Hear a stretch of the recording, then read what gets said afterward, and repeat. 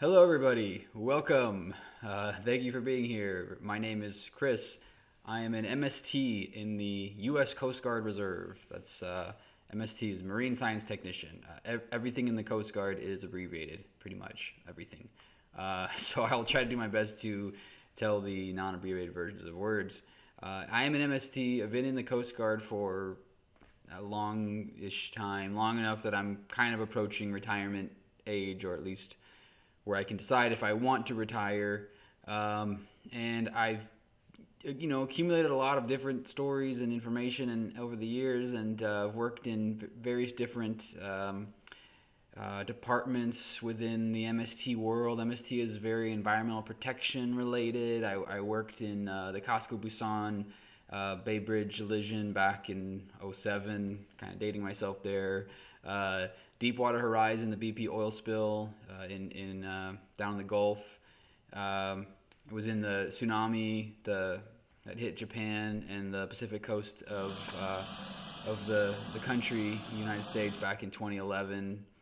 More recently, I was actually involved in a pretty long deployment for COVID vaccinations from March to end of June of this year.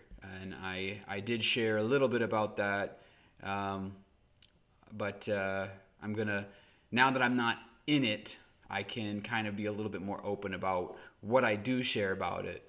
So really, what this channel is about, I think, is I want to reach people who maybe are thinking about joining the Coast Guard and have questions about the process or about boot camp. It has been some time now since I've gone through basic training, but I do think that there are a lot of fundamental elements of basic training that are just going to be kind of timeless, no matter when you go. So I do think I can still provide some good advice there. And then just if you're interested in joining the reserves or going MST, can definitely give you some good information.